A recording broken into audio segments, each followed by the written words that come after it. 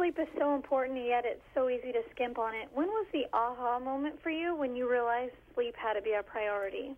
You know, I have 3 kids, 4 and under, so there are quite a few sleepless nights there, and I work a lot. And I really cherish the moments in the morning with my kids before I have to work. And I found that I was just so tired and groggy every morning and constantly thinking about how I was going to fit in a nap later in the day, which obviously is totally unrealistic. So I realized I had to find a better way to sleep, either more hours and or better quality. And how can we tell if we aren't getting enough sleep, especially during the holidays? Are there specific signs we should look for? Yeah, you know, the first sign is you should wake up feeling great and ready for the day. And I think most of us wake up feeling pretty groggy and searching for that cup of coffee to try and get us going. The second thing is you can be irritable, not have enough patience. All these things are really signs that sleep could be really something you should think about improving on. And can you tell us about Sleep Number's new survey? Yeah, they actually did a survey which I find fascinating. And they found that women would prefer a good night's sleep instead of a massage, a yoga class, or even a glass of wine and a nice book. So it's clearly really, really important to us.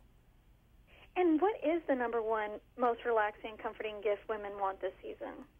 I think there's lots of things that could be amazing, but I do think personally for myself and for the women in that survey, the gift of sleep is a great thing. And you can give the gift of sleep by either giving them products like, you know, pillows or mattresses you can get from sleepnumber.com to help you sleep, but also personalizing your sleep environment so the bedroom becomes a sanctuary and a place you want to be. And you can do that with candles and beautiful throws and pillows and just make it a lovely place for your loved one to be this year. So you can wrap all those things up, put them under the tree, and definitely include a little sleep voucher maybe for a nap over the holidays, and it'll make a beautiful personal gift. And are there any other gift ideas for loved ones who want to improve their sleep? The voucher is my absolute favorite idea. Just think about what they really need, whether it's an early night or whether it's a nap on the weekend, and make a beautiful voucher out and say, you know, I'll look after the kids while you take your nap, and put that under the tree. And do you have any additional tips or information you'd like to share?